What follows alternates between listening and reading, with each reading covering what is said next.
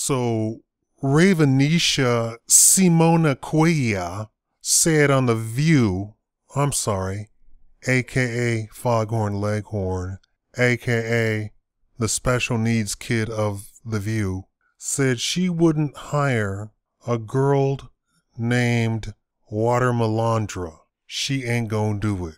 It ain't gonna happen. She's discriminating. Now, I think that black people need to come together and start a petition, and every black person in the United States needs to sign it to say, okay, we can handle a little bit of coonery, but when you have a full-blown Sambo who says she isn't even black. Now, I just saw a picture of her with her daddy, and her daddy looks like me. That's a kick in his nuts.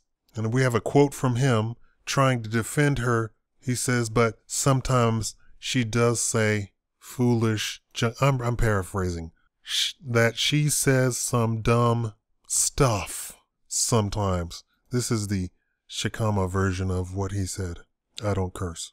Black folks, we need to get these type of people off of the mainstream media. We need to start some writing campaigns.